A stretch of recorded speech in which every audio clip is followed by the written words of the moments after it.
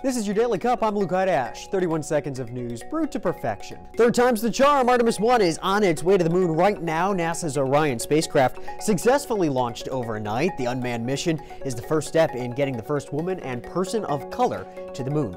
Madison County students are going to class today mourning the loss of a social worker, Kristen Mustersky. She was killed in a wreck Monday. School leaders say they're expanding a mentorship program she led in her memory.